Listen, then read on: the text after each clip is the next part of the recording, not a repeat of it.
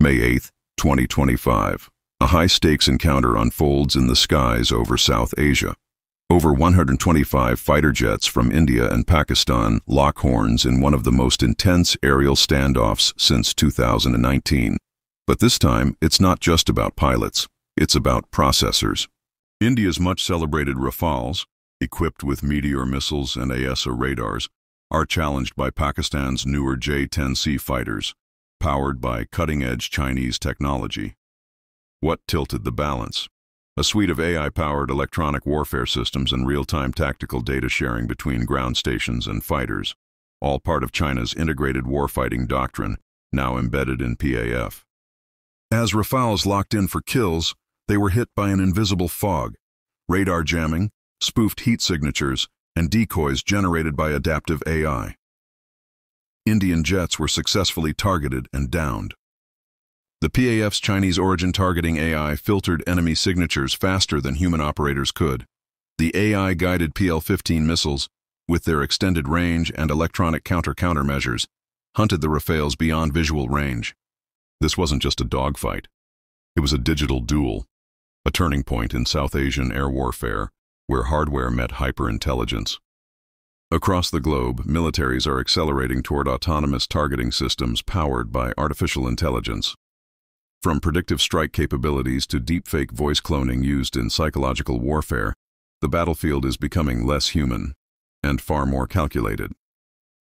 The United States, China, Russia, and even mid-sized military powers are investing heavily in decision-making algorithms that can track, lock, and eliminate targets with minimal human input. The reaction time is no longer measured in seconds, but in nanoseconds. We are entering an age where machines won't just assist in war, they will lead it.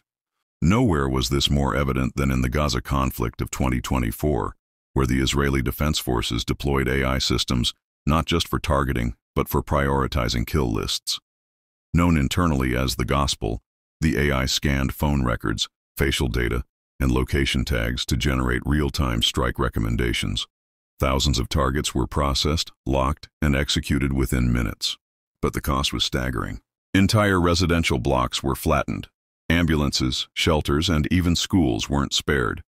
Consequently, the IDF destroyed more than 360,000 buildings, indiscriminately killed over 50,000, and injured over 113,500 Palestinians, most of whom were innocent women and children. Ironically, the indiscriminate killing of non-combatants is explicitly forbidden under the Fourth Geneva Convention of 1949, which mandates the protection of civilians during times of war and occupation. This raised serious questions at the United Nations, where Article 51 of the UN Charter, which upholds the right to self-defense while emphasizing the protection of civilians, was cited repeatedly in emergency sessions. Human rights observers warned that automation without accountability risks turning international law into a mere suggestion. The future of warfare isn't just about smarter bombs.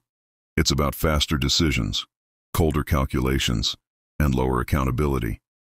When a machine picks a target, who bears the moral burden? As autonomous systems evolve, the line between soldier and algorithm blurs. Swarms of drones, self-firing artillery, AI-operated submarines, all are coming online faster than global ethics committees can respond.